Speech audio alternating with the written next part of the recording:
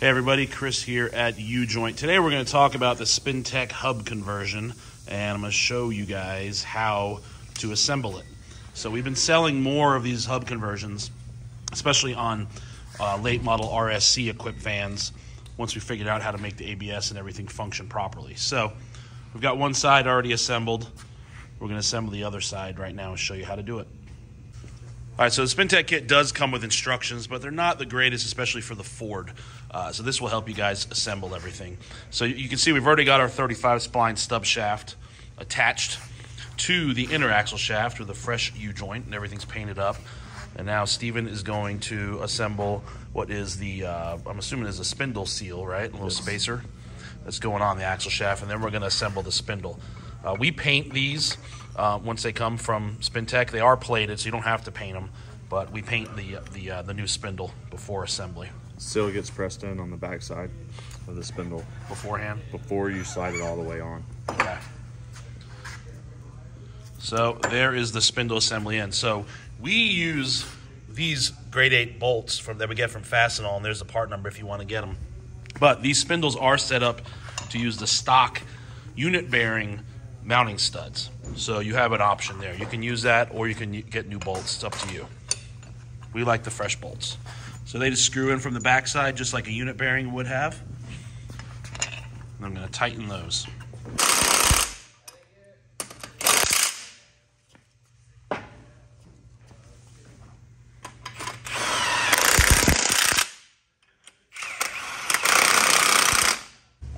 So now we're going to torque to 150 foot-pounds.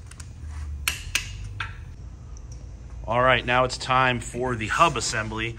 These Spyntec hubs, they are plated, as I said earlier, so you don't need to paint them, and they come with the studs already pressed in. So we have packed the wheel bearings, got them installed with the seal, the hub seal, and the dust seal. So now we're going to put the hub on the spindle while also putting the outer bearing in.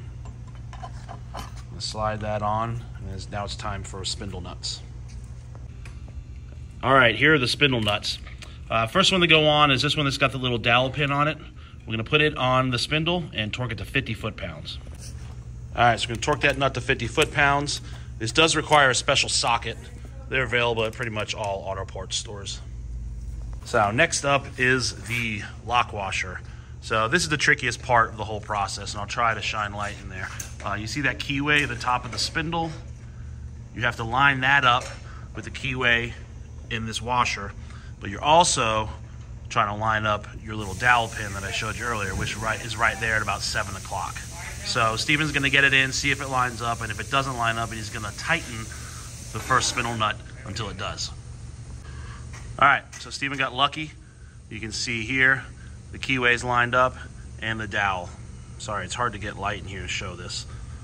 I can only do so many things at once. So now the outer nut is going to go on. He's going to use the same socket. He's going to torque that to 110 foot-pounds.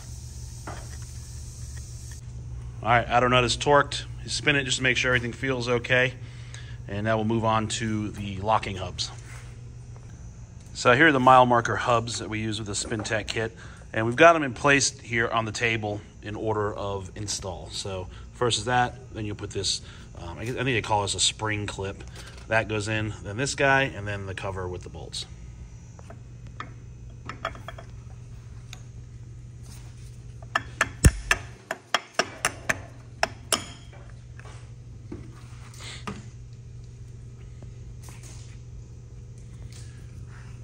Sometimes what you can do is bend this little tab out with a pair of pliers. That'll make it easier to take out in the future.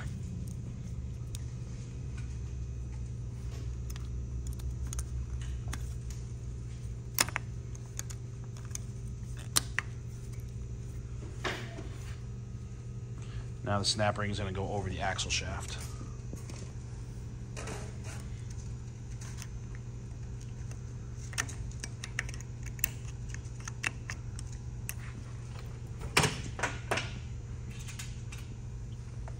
And the cover. You can see you've got a little dowel pin there, and that's going to line up right there at 11 o'clock. There it is.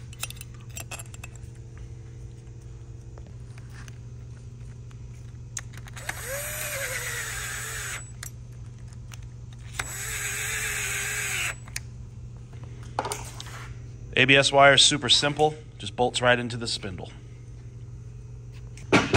All right, since we're here and the steering arm hasn't been installed, I don't think I've shown this in any videos in the past. Let me show you how we install the steering arms onto our machine steering knuckle.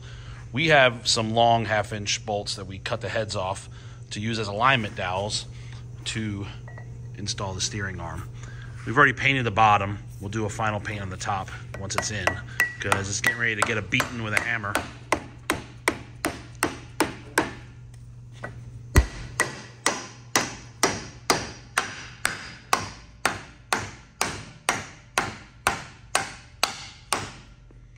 There you go. Steering arm is down.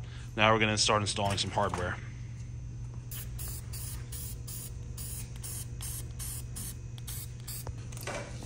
While we're waiting for paint to dry, we're going to show you how we route the ABS wires. In stock form, the ABS wire would come through here and then go through the dust shield and up. We route them around the front of the knuckle under the steering arm. So Steven's going to drill and tap the knuckle for a 1/4 bolt and a little P-clamp. So there you go, finished product. That's how we route the ABS wires when the axles are equipped this way. All right, a little bit of red Loctite on these bolts, and we're just going to screw them in and then torque them to 150. This is a part you definitely don't want coming off. So you can see the steering arm, it gets 5 bolts, 5 grade 8 bolts to hold it down, and it's keyed. So super strong setup, and with a little bit of that red Loctite, they're not coming out. All right, final step, torquing the steering arm. So that's it. There's a Spyntec hub install. They're going to install the rotor and the caliper now.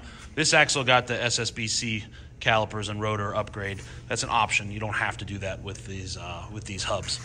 So thanks for watching. If you have any questions, leave them in the comments or shoot me an email, chris@ujoinoffroad.com.